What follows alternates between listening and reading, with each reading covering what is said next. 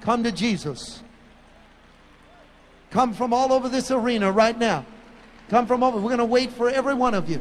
How we got to this moment in San Francisco is an amazing story. We were born in the flames of student revolution at the University of California at Berkeley. It was taking over the nation. One night, rioters came to burn down our building. Suddenly, their leader yells, "Pass over this one. They are good people. Pass over." Our first building, 2530 College Avenue, we are called Resurrection City. They told us no one would come to our meetings during the riots. But then they started coming and did not stop.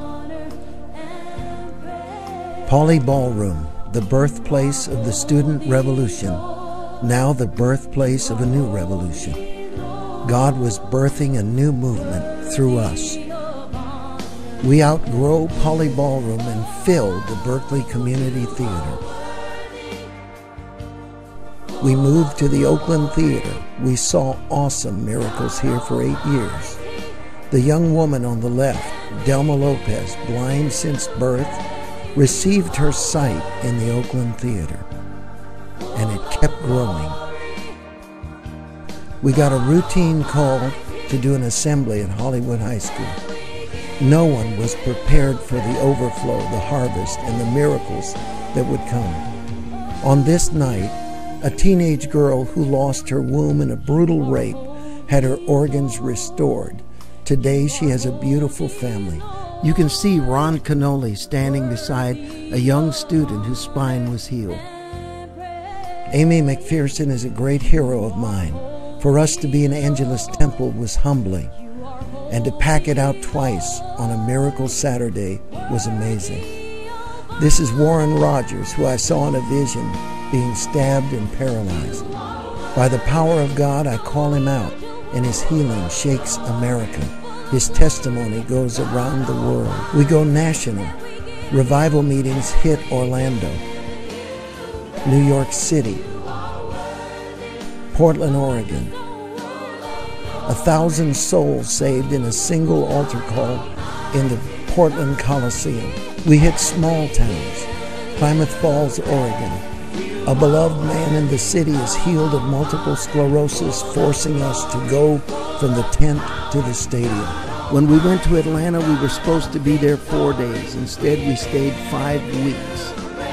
Hundreds and hundreds of souls saved. Here's a man who was healed of terminal heart disease. A young boy's eyes healed in front of his mom. Young souls seeing the miracles come to Christ in Atlanta. Then we went international with 10,000 people outdoors in Adelaide, Australia, listening intently to the gospel of Jesus Christ.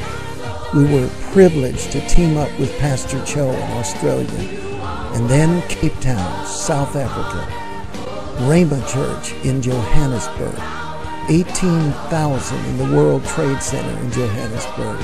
God tells us, invade America's killing fields. Our new target, gangs, drugs, and the poor. Gang members searched before entering the Santa Ana Bowl. We're amazed that night after night they come forward and find power over hate, fear, and addiction. Here is a miracle for the ages.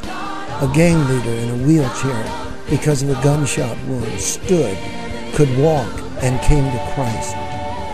Writer, running back Napoleon Kaufman casts a demon out of a young man in San Jose, where we see trophies from hell and treasures out of darkness. We saw it again and again. Here are men standing publicly confessing Christ. A woman driven by demons to cut herself is delivered.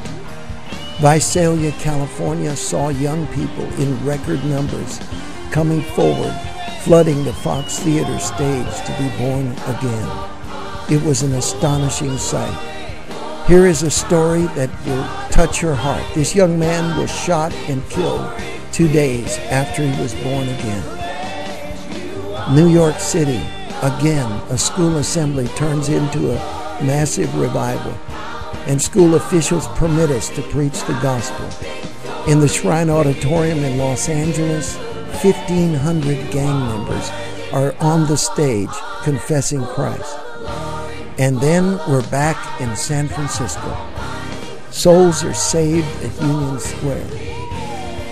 In the Cow Palace, addicts and gang members are saved. God fills the Cow Palace Arena for the first time since Billy Graham in 1958. Thousands were saved in Impact San Francisco. It was amazing to see so many lives changed. This large exhibition hall is filled with new converts. And still, the miracle expanded till a river of humanity was saved in my hometown. I will never forget that moment and all the events that led up to it. Come from all over this arena right now. Come from over. We're going to wait for every one of you. If you say, I'm all the way in the back, Mario, when I get there, will you still be waiting? I'll wait all night. Come. Come, young people. Come from everywhere. Come and receive new life. Receive new life. This is nothing short of history, ladies and gentlemen. Come right now.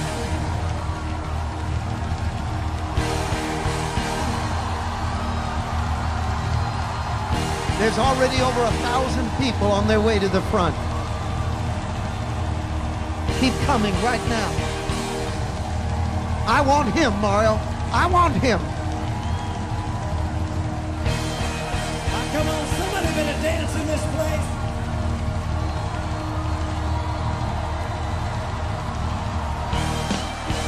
Keep coming to Christ. Keep coming to Christ right now.